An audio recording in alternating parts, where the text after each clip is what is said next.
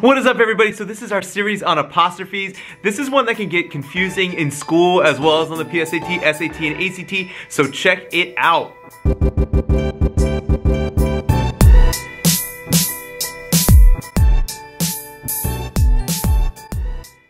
The tougher writing questions have more than one error, and that's the case with this one.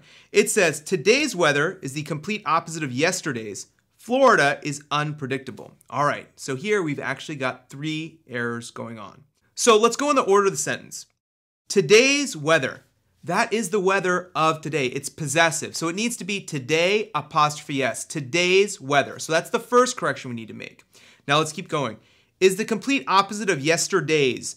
Right now, yesterday's without an apostrophe is just a plural word. It's like multiple yesterdays. It doesn't really make sense. And in this case, what we have here is today's weather is a complete opposite of yesterday's, and it needs to indicate yesterday's weather. Okay, so how do you do that? It needs to be yesterday apostrophe S, or yesterday apostrophe S, weather, yesterday's weather.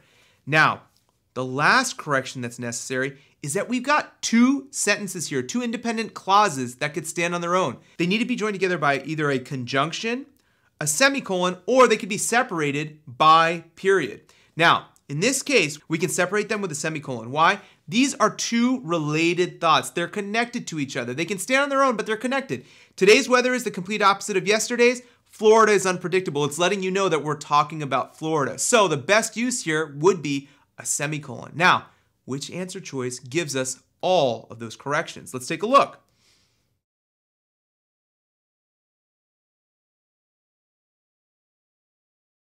We know it's definitely not no change. Answer choice B, today's weather, that's correct. Yesterday's weather, that's correct. And we have our semicolon. This is perfect. If you take a look at answer choice C, it says today's apostrophe, which would mean multiple todays. That doesn't make any sense.